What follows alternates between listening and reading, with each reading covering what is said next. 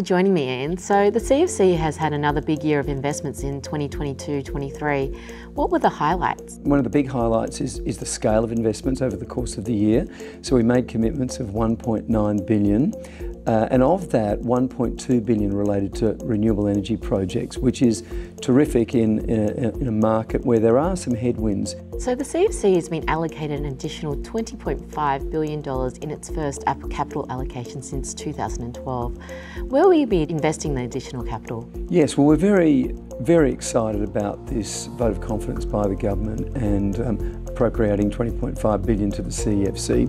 $19 billion of the $20.5 will be for rewiring the nation. So that's investing in the big transmission projects across the country to put capital into those projects to capture renewable energy to help us get to 82% renewables. There's a further $1 billion which relates to the Housing Energy Upgrade Fund, which is the use of capital, and the CEFC will work with partners here to provide low-cost finance to help Australians improve the energy efficiency of their homes.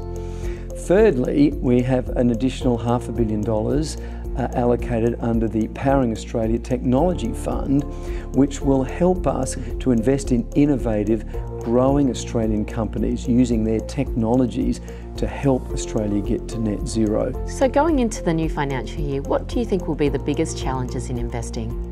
There are some challenges out there, Amy. Obviously the economic conditions are putting some pressure on investments out there, but we're also working, of course, to help the government deliver on their 82% renewables by 2030. A big challenge requires a lot of additional renewable generation capacity coming into the system, a lot of building out of transmission, whilst we face some of the headwinds, inflation, supply chain challenges, labour shortages, and of course the cost of capital.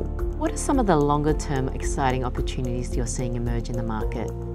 Well, one of the first ones that comes to mind, Amy, is hydrogen. A very important alternative fuel, particularly in industry where electrification is difficult and we need to substitute hydrogen for methane gas. We've already made some early investments in the green hydrogen sector because we have the $300 million Advancing Hydrogen Fund. So we'll continue to make those investments. Really pleased that the government has announced their Hydrogen Head Start program, a $2 billion program to support investment in particularly electrolysers producing green hydrogen. The other area, of course, is climate tech, so innovative companies that are making an enormous difference to the future of abating carbon emissions, both here and internationally. And lastly, Ian, how is Australia going to reach its emissions reductions targets and ultimately achieve net zero by 2050?